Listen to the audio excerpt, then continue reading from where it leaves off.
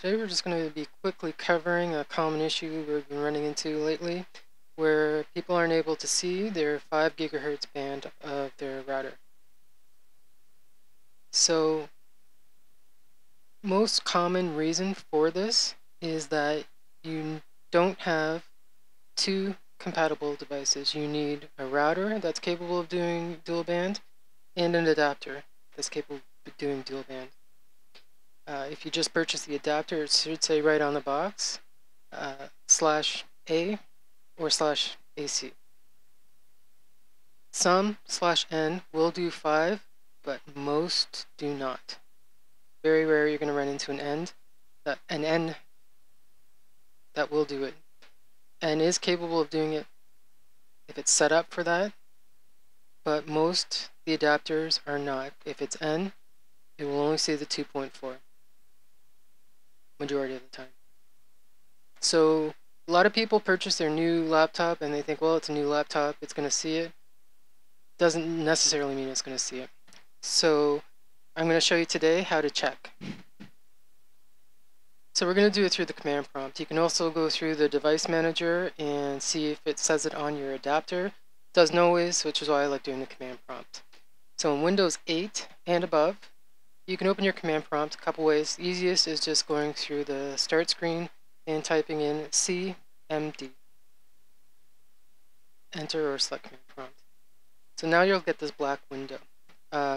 Windows versions earlier than 8, you can also open this through, in the bottom left corner, your start button and typing CMD in the run box. So in your command prompt, we're going to type in a command to show us the info about the card. So we're going to type in netsh space wlan for your wireless LAN card space show space drivers. Enter. So notice my command prompt, it's small, all the information doesn't fit in it. So what I need to do, because I want to see radio type supported, I need to scroll up. So anytime you're in the command prompt and can't see everything, use the scroll bar. So you'll notice on this computer, the adapter installed in it is capable of doing N, A, G, and B.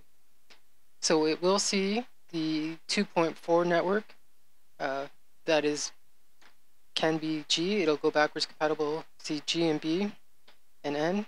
It'll also do the 5 because it's showing something with an A in it. So generally I look on this line and I'm looking for an A. It could be AC, A though. And yes, some will, most will not. So if you're even in here, it's because you're not able to see the 5 gigahertz and you don't see A. Chances are your device is not compatible. Even though it's brand new laptop, doesn't mean it's going to be compatible. Just like with Ethernet, they're not all gigabit. Some of the older ones, it'll still have an older adapter in it. So to save yourself a lot of troubleshooting, before you start getting into anything else, first make sure that both your router and your adapter are capable of seeing 5 gigahertz frequency. Hope this helps.